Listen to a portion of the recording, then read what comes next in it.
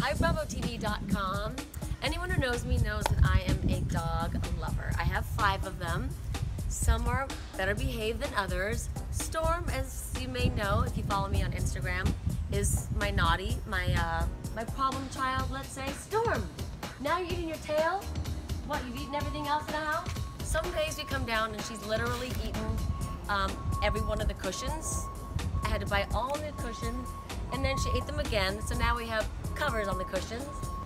Romeo is the dog that all the neighbors complain about. He is the only boy in the family. My husband likes to have, I guess, another man around.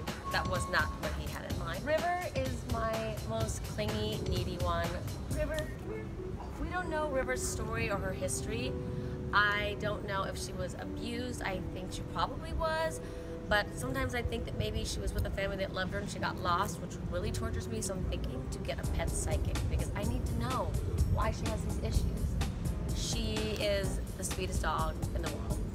Bambi, where's Bambi? They're just everywhere. They're literally everywhere. Chloe's so small you can't even see her. She's not even 5 pounds. She is 13 years old and she looks like a puppy. She's had a lot of work done. I mean, we're in LA, what do you expect? Had to get that joke in there. There's Bambi. Bambi likes to hang out in the gym.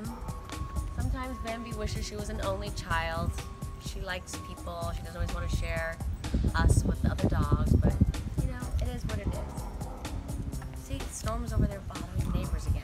There was one point after our house was burglarized that I thought, you know, I may have to sell the house. But then I look at my dogs and I see how much they love this house, and I think I could never leave.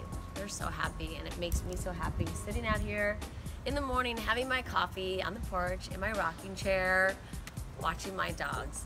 This is Bambi's favorite game. Teetering the ball on the edge. This is when we don't throw the ball for her, she comes up with her own game.